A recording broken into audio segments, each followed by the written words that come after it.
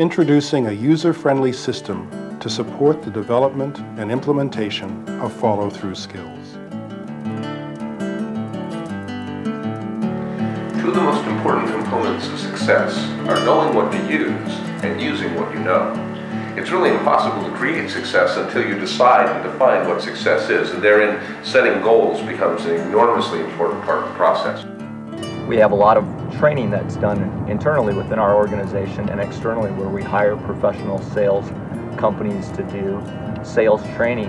But one of the things that's always missing in most sales training programs is you learn a lot of things, but then how do you really roll those out into your day-to-day activities? And then once you've got those goals, what you need is something to continue to motivate you to take the steps to achieve them. And that's where peer accountability comes in.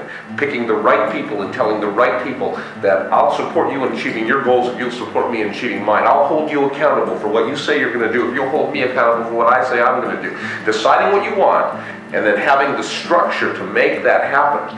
Knowing what to use and then using what you know is the real key to success. That really brings down the basic blocking and tackling and forms accountability groups that meet on a regular basis to assure that you're actually using the tools that you know and that you've learned. And it works great. New participants begin by forming follow-through mastery groups at an orientation workshop. Our workshop leaders do not tell participants what goals to set nor what steps to take. We focus on teaching a group approach that supports a participant's follow-through on their individual action plans. What's the third element of the review? Studying the action plan. Many of us are very bright and we come up with incredible action plans that would work if we would just do them. Problem is sometimes the action plans that we set up are so effective that maybe we're not willing to commit to that much work. There's a lot of factors that lead to our success. Greed or profit motivation is one of those. Another, perhaps more human aspect of that is our interaction with other people. And to do that, of course, you need a group. You need a group of people that can get together and share and interact and exchange, trade attention, and so forth. That kind of interaction can help one reach their goals better and reach better goals, both private and business goals. Organize my pipeline, make sure it's my roadmap. Well, I'm trying to get rid of my status O's. I can't put them into status 9, so I'm working on that.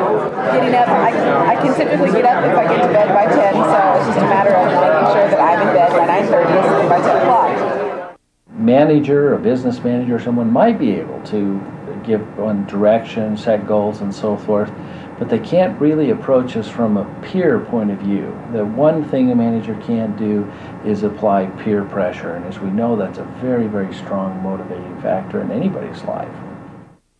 Peer accountability, I think the difference between the peer accountability and the manager accountability is they're used to me on a daily or weekly basis coming up to them, pressuring them to get something done, but they don't want to let their peers know they didn't succeed in something that they set out to do. So the peer accountability, I think, plus there's a lot more time with their peers where they can be on each other, where with me I have 25, 30, 40 employees at a time that I have to keep on top of. Fortunately, we've all asked in our group that we hold each other accountable, so we give each other a little grief when we come back and say, I didn't do it. So the motivation is there to come back and say, I did do it. I'd have to say that I've become a lot more disciplined than what I was, a lot more focused as a result of that discipline, and more organized, a lot more organized. I think one of the most motivating factors is if you make goals with other people and they start reaching theirs and you're not reaching theirs, it's a real motivator. You want to go get yours done too. And so it starts to force everyone to succeed together. A key benefit of attending regular follow-through meetings is the successful completion of more projects in less time. I don't have much time, so my biggest thing is it helps me get organized. I get caught up in the day-to-day to-do lists and things like that, and it helps me take a step back, look at the big picture goals, meet with some very good friends, and have them kind of keep an eye on me and making sure that I'm following my goals. And I think it's been helping me get a little bit more efficient and getting more sleep. So I usually try to pack everything into 26 hours into 24-hour days, and it just doesn't work. Mainly with this many things going on, it's hard to stay focused. So it's really helped me to narrow down what's important to work on and stay focused on it. We saw a 75% increase in sales, and it wasn't only for 1 month, so it wasn't just like a rah pump you up seminar. They came back 2 to 3 months afterwards and did consistent follow-ups so that the skills that we were taught as far as goal setting and keeping the sales up, that those were still being implemented. What we like to see as we're walking around as a facilitator of this meeting is that what I should see is one white page of the person who's sharing, and then a pink and a yellow page for the goal partners, your club partners who are reading along with you, because many times someone might try to skip the thing that they haven't accomplished or that they didn't focus on, etc. And this is a great opportunity for the people at your table to help hold you accountable to do what you said you were going to do. I think it applies some pressure, if you will. You've made a real commitment that you can't deny because, or misremember, I should say, remember in a different way. Sometimes people make a goal and then they forget what the goal was. But this helps them stay really on track and actually reach their goals, get some feedback whether they're getting there or not. How are we going to know exactly when you're supposed to celebrate achieving that goal? How will we know? It's a great question to ask your club partners at that time. How will you know when they've achieved their goal? Sometimes our goals just aren't measurable. It had a tremendous effect on my income. I actually, from the success, I got a little bit more organized and I actually got a promotion. It helped me big time, probably $50,000 a year. At a minimum, everybody ought to do some of this kind of work just to evaluate how it's working for themselves. I'm certain that most people, if not all people, will find some real benefits to both the analysis and thought and development of what their goals are, as well as the sharing and the support that comes from the people around them. And I don't think you can do it anywhere near as well alone as you can with a group.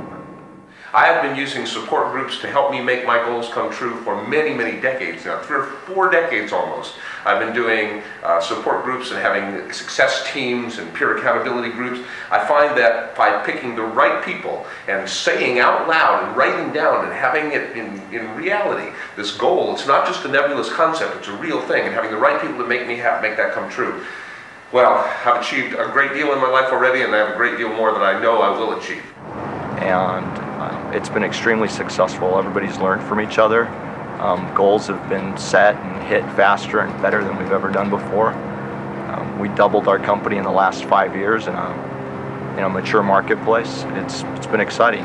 On a personal side, I've been able to hit a lot of my own personal achievements, which is spend a little bit more time with my family and friends, hit financial goals, lifetime goals. Last year I was able to purchase my dream home and doing a lot more sailing and enjoying Newport Beach. So it's been a great experience. The idea is you got to know what you want, and then you got to make sure you set up the structure to make yourself achieve it.